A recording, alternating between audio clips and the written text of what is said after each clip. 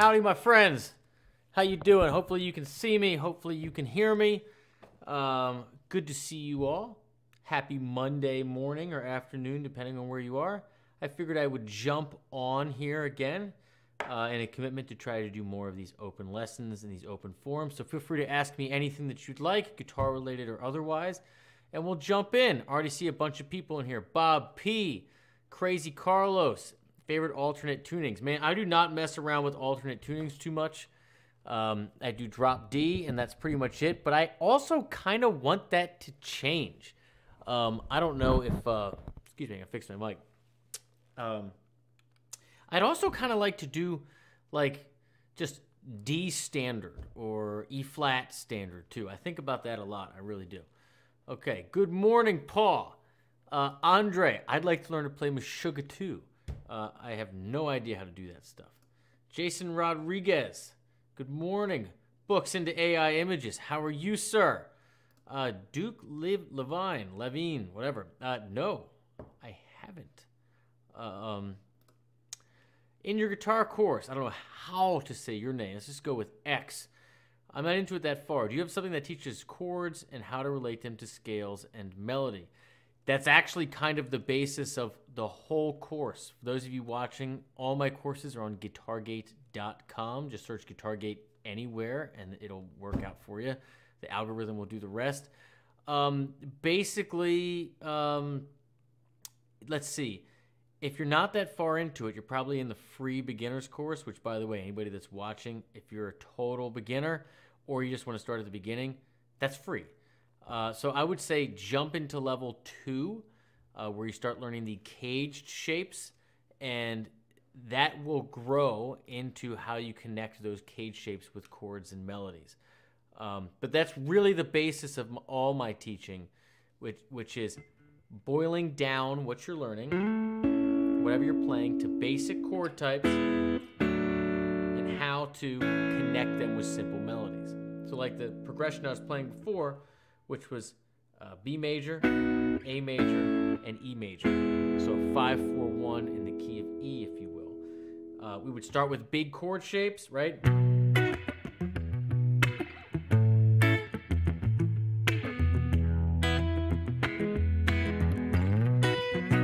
Go to smaller triads.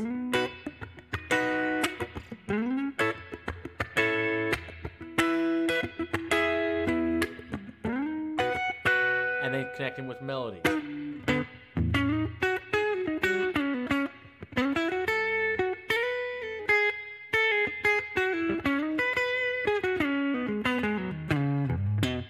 Hopefully you should have heard the chord function movement in that melody playing. So yes, all of that is on the site. Just start at level 2. Each lesson builds upon itself.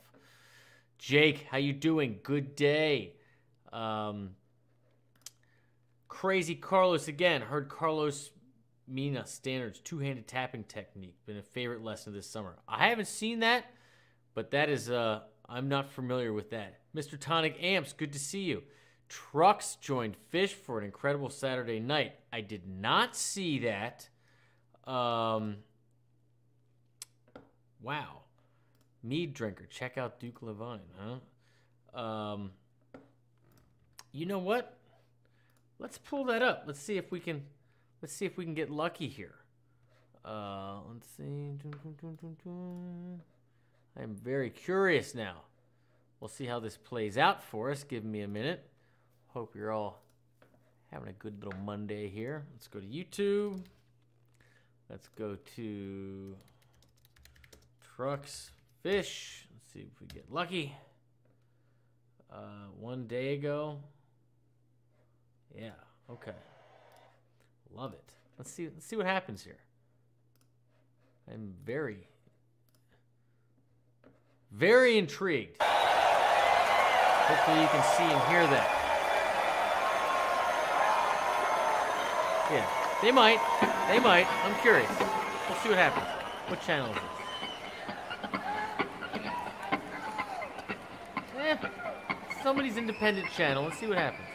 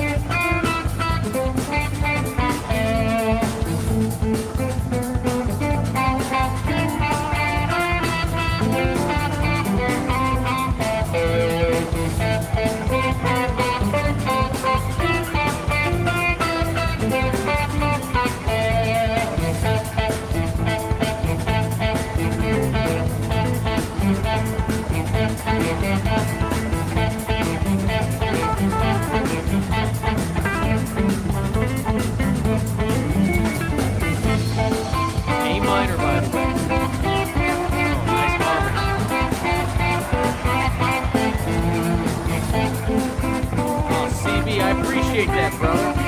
Thanks for being a lifetime member. Appreciate the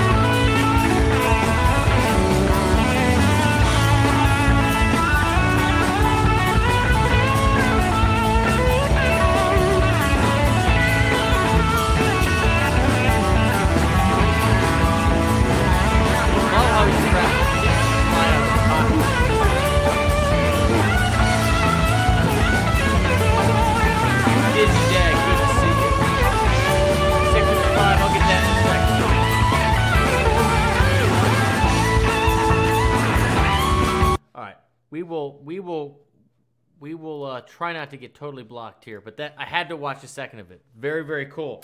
You know, Derek's one of those guys, no matter whom he plays with, everybody else on the stage is just like Derek's everyone's favorite. Okay, 655. Thank you so much for the donation. That really helps. I appreciate you.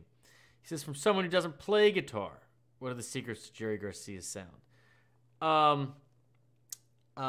It depends on kind of what you mean by the sound. You know, some people will take that question as a tone question. For me personally, the thing that I really learned from Jerry that I really continually work on is just like the question I just answered before, which is if you were to remove the underlying chords of the rhythm guitar or anybody else playing with you, could you hear the chord changes in your playing?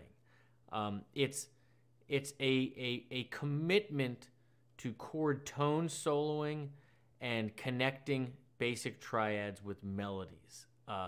Using chromatic movement to do that, lots of different ways, but that's the thing that stands out to me, as opposed to a blues player who is very much key-centered soloing. Like I'm playing in the key of A minor versus I'm saying something about all these different chords.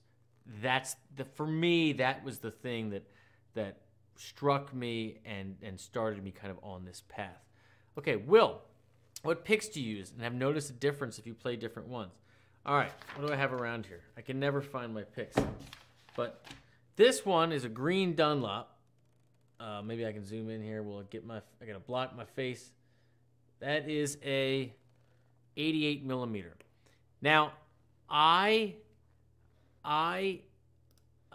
voice is a bit quiet compared to the computer audio. I will turn my voice up then. Stand by. I should be able to do that very easily. Check, check, check, check. Let me know if that's any better. Okay. I used to always use heavy picks, okay? And then I went to medium picks, and the older I get, the more I'm leaning towards lighter picks. The difference is the sound.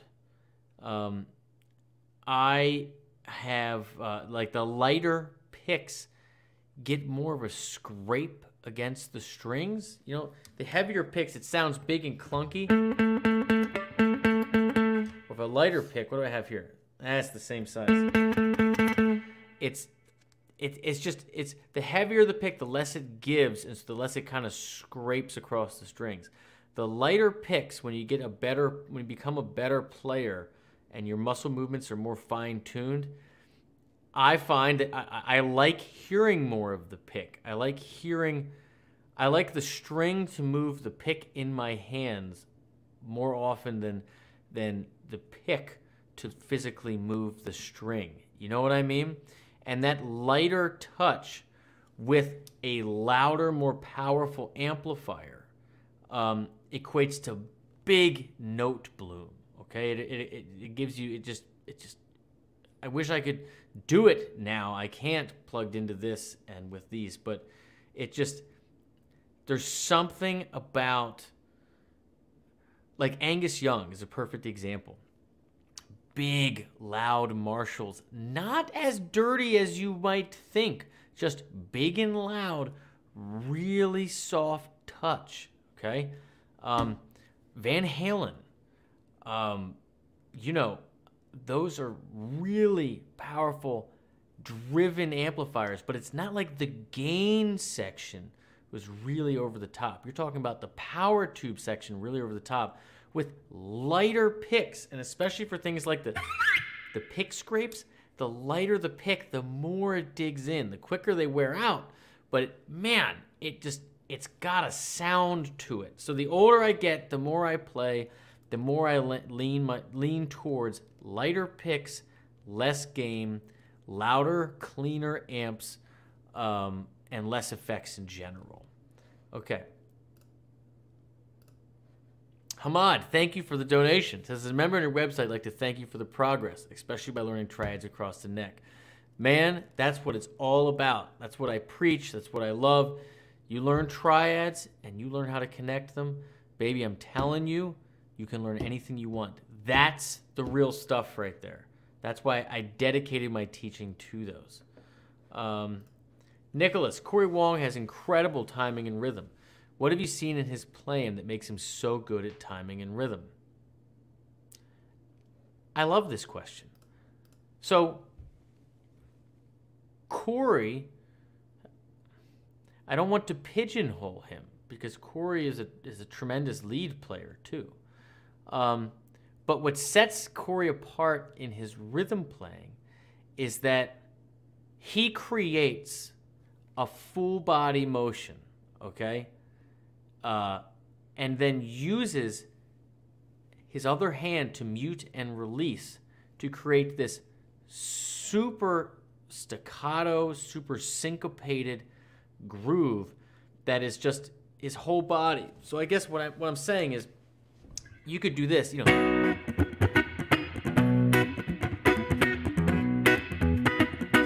I'm using my wrist, whatever, I'm keeping this groove, but he gets this whole wrist thing.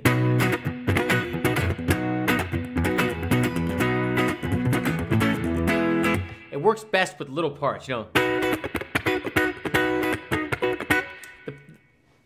The point I'm trying to make is he's keeping this whole thing going.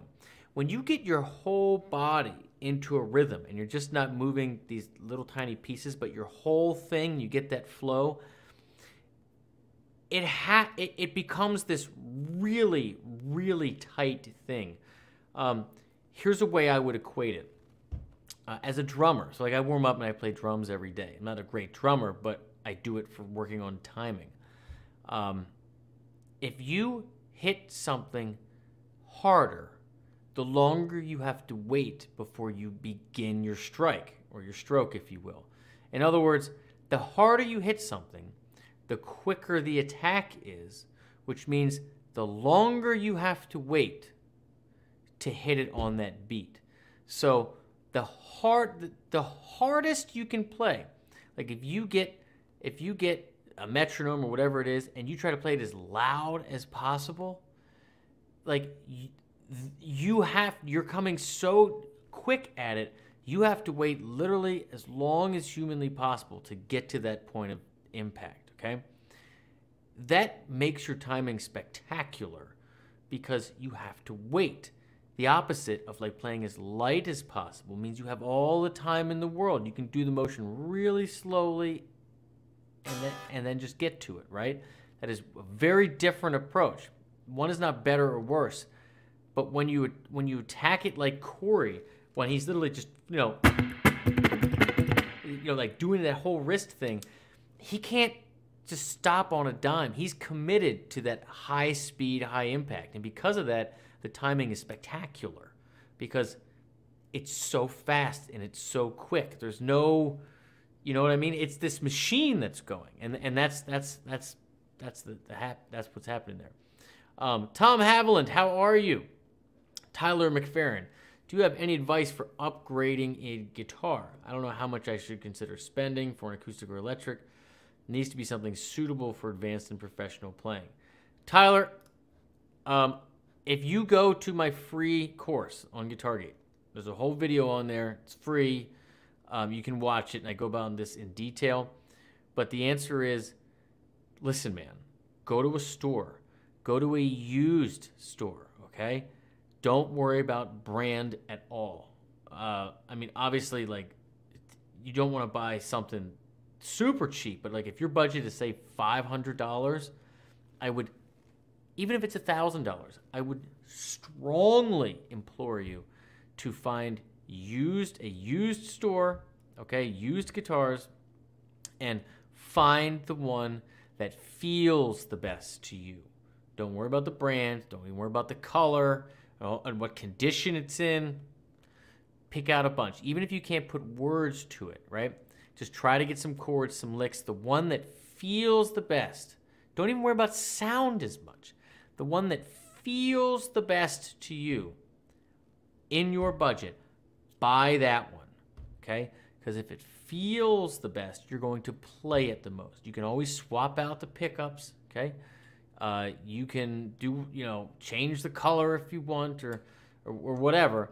But if you pick it up and you can't put it down, buy that one. Doesn't matter what make and model it is, because you'll pick it up more. And that's how you get better at anything, especially guitar. You keep picking it up. Swear to God, that's the trick. Leonardo, good to see you. Yeah, that's it. It's got to feel good in your hands. That's it. Yeah.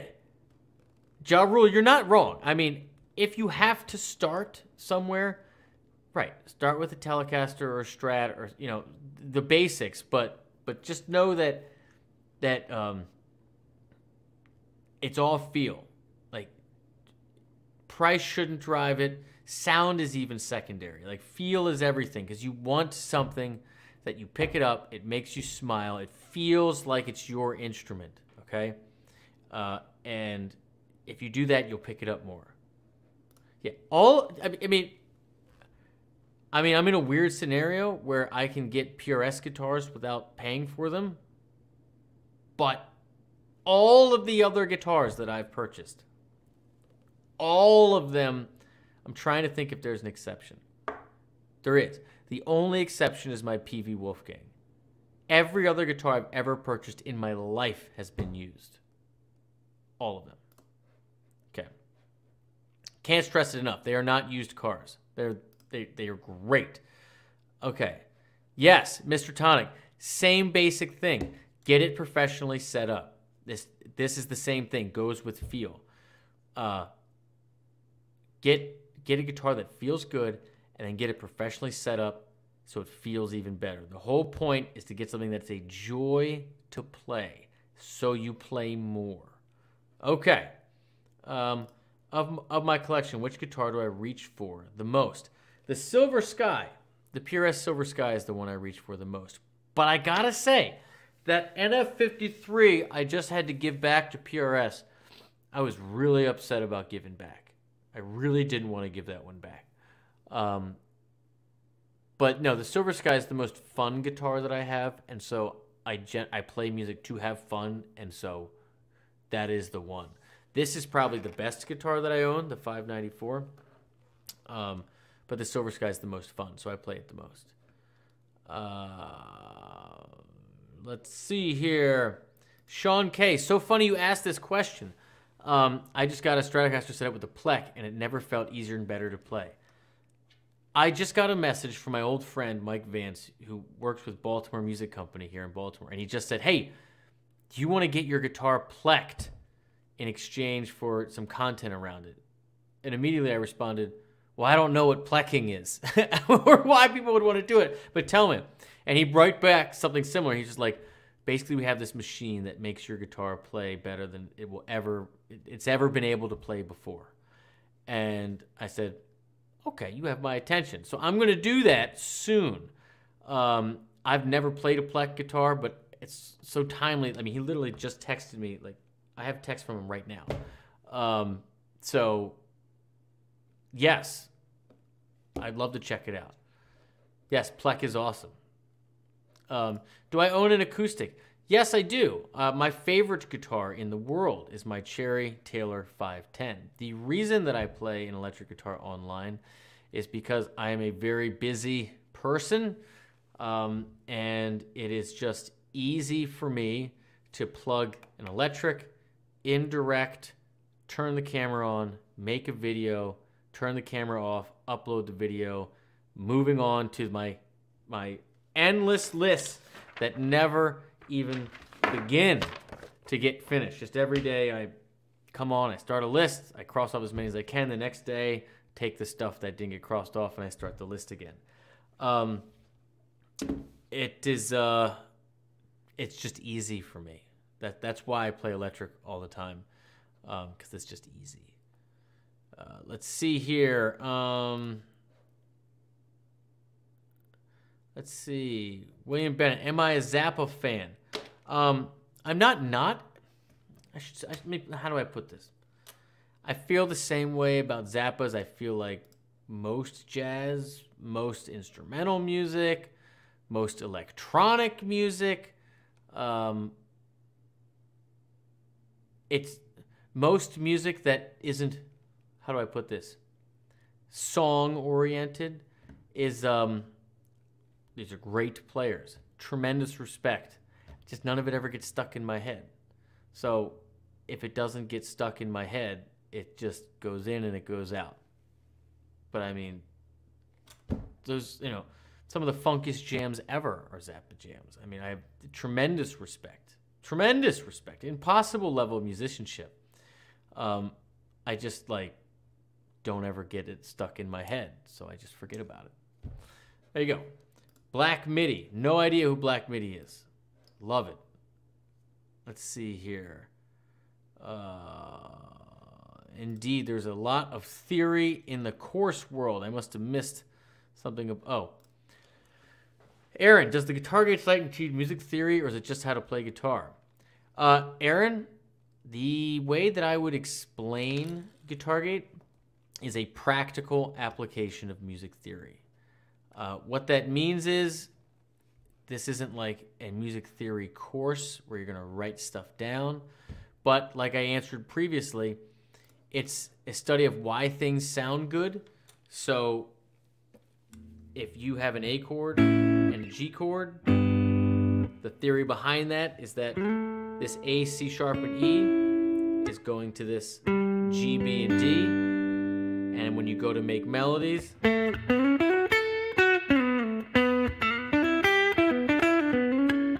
right? You're just connecting those triads. So you know what notes make up the chord. You know how to what notes are in the scales that connect those chords, and that's how you learn the neck, and that's why I call it a practical application of music theory. Very basic music theory will get you 95% of the way in popular music. Totally true. Okay. Yeah. Extremely unusual rock songs, Mr. Tonic. Extremely. Not going to write stuff down. I've been taking so many notes so I can remember the theory from your course. Been very helpful. What I mean is, it's meant to be applied on the fretboard. It's not like some music theory courses that you'll buy online or take in school like I did.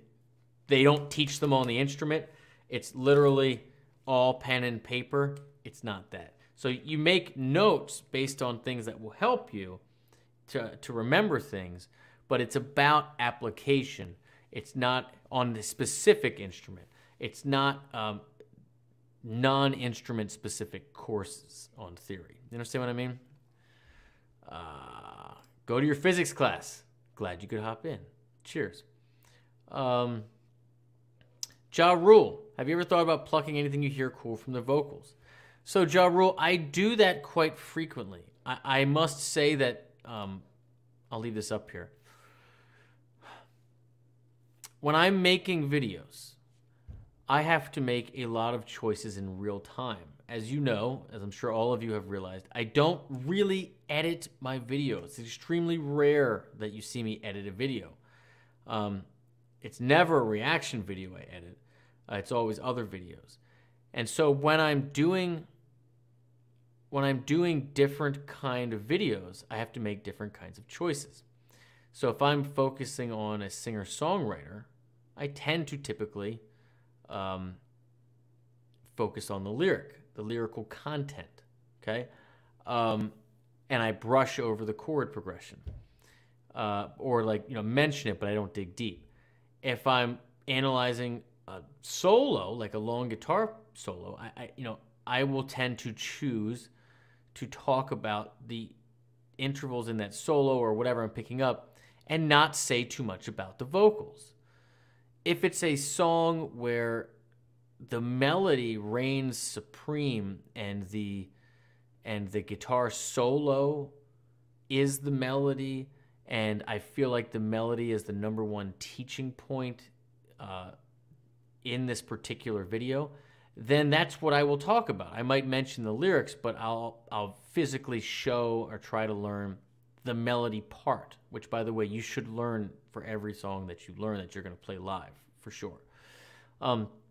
So even though I don't know how I seem on camera, whether it's scripted or whether it seems random, but I'm calculating in real time what I think is keeping people's attention and what I think is the most valuable teaching thing that I can showcase, and making a decision based on those two. And that's happening instant by instant, live.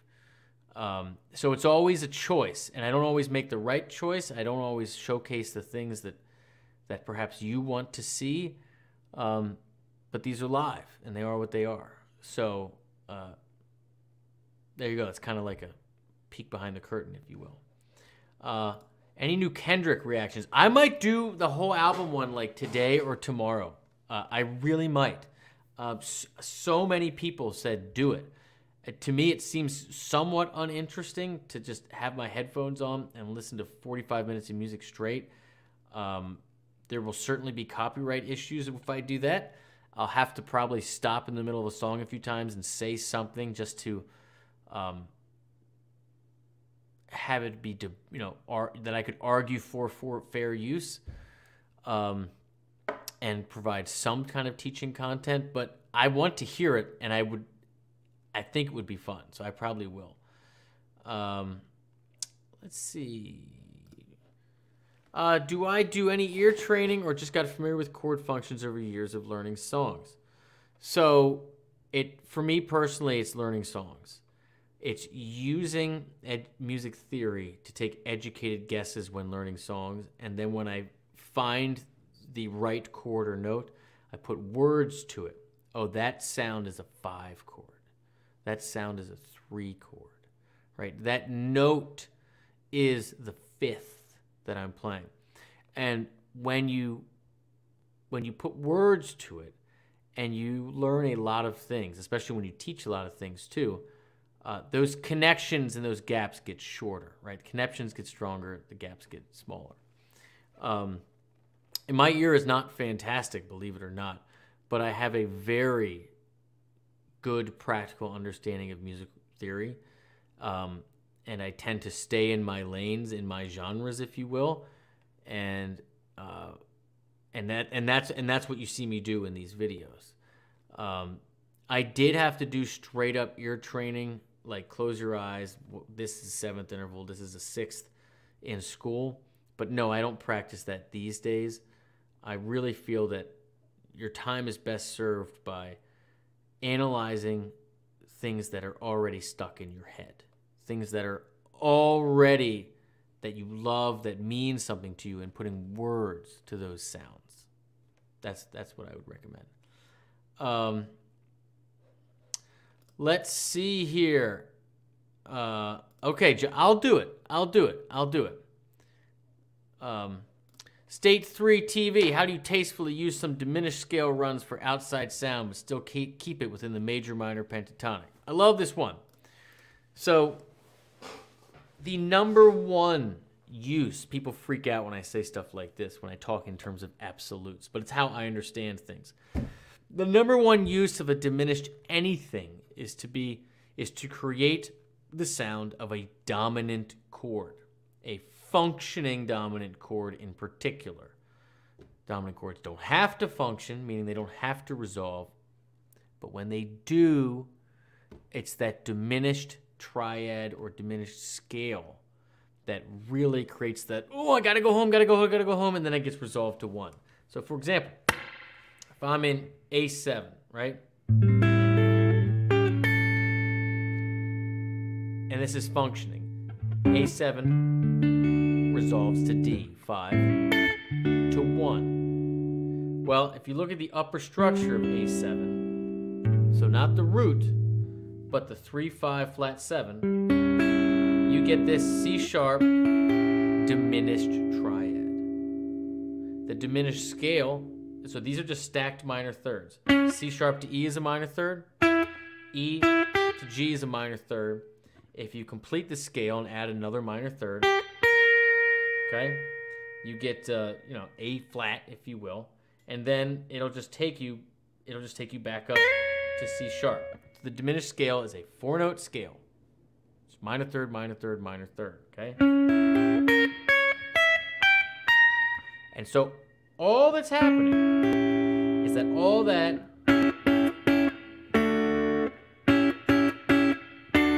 is resolving to D. Okay? This whole thing, so whether it's a triad or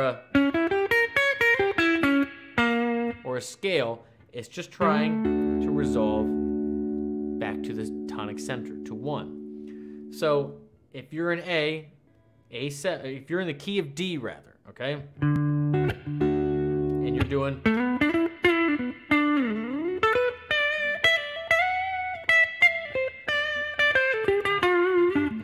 you're doing major and minor pentatonic stuff, and you get to A7, just drop from a D, drop a half step, okay? So that's your leading tone, your C sharp, and hit a little diminished little run.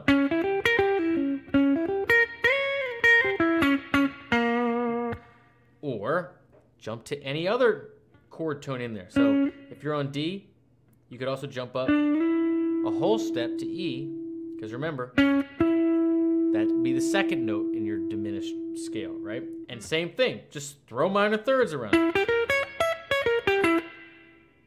And then resolve to a chord tone of D, and you're good. So you would just like check it. You could do like D major like this.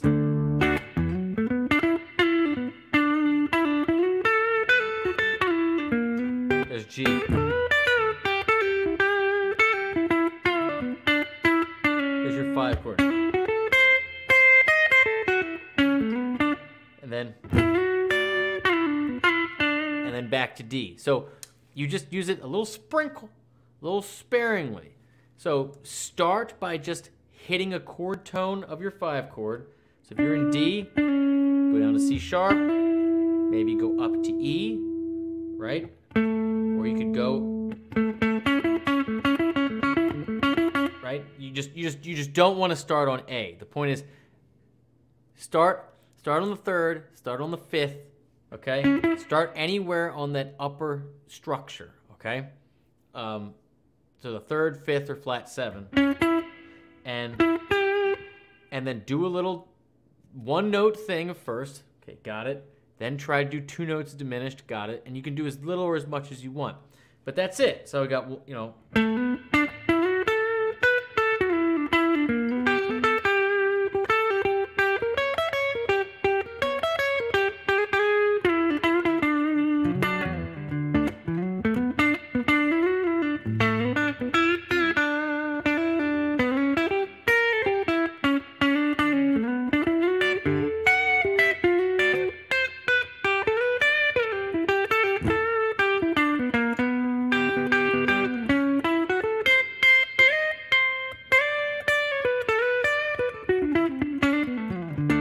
Right? Just little pieces of it. So to answer your question, just Diminished means stacked minor thirds. Start it from the upper structure in a dominant chord, the 3-5 flat 7. Resolve to a chord tone of the 1 chord. That's it. Okay. Oh, let's see here.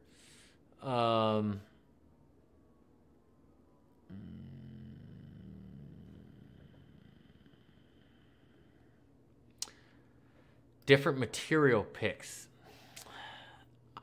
I've never really messed with metal picks or anything else. I don't know. Is melody music important for society? Let's go with yes. Taylor. Finally caught a live stream on my lunch break. Never able to get my request.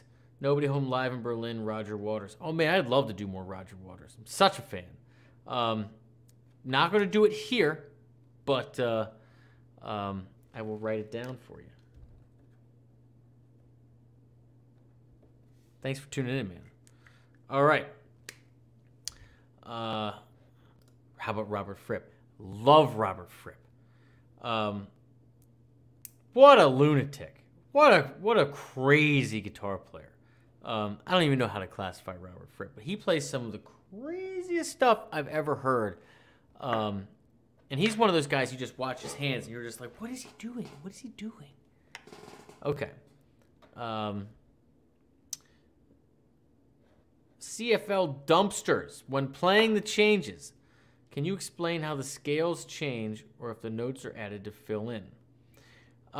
This is best illustrated on a keyboard, but this is basic music theory. So let's say I have a C major scale, right? That is all the white keys on a piano. C, D, E, F, G, A, and B, okay? You build a chord on the 1, 3, and 5 of each one of those. So if C is 1, you skip D would be 2, 3 would be E, you skip F, which would be 4, and you get G. So C, E, G. That is the chord built on C in the C major scale. Now you take that formula and you do that for each of the other chords. So you have the same notes, but now you're going to do it on D. So you have D, that's your 1. Skip 2, right, which would be E, so 3 would be F. So D, F, then skip G would be A. And that's your D minor chord, and so on and so forth. So for each one of the chords in a key, you have the 3 notes from the scale that make that chord. That's it. So when you're soloing, you have this scale. Those are all of your notes. But if you want to say something more about the chord that you're playing over, so it goes from C to D, all you would do is you would take the same notes and accentuate, choose to feature the notes that make up the chord that you're playing over. That's it. So in C, you do.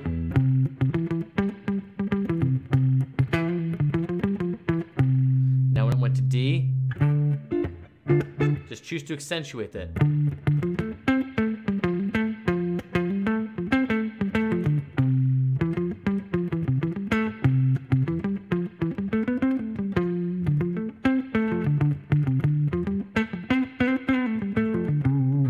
And that's essentially how it works.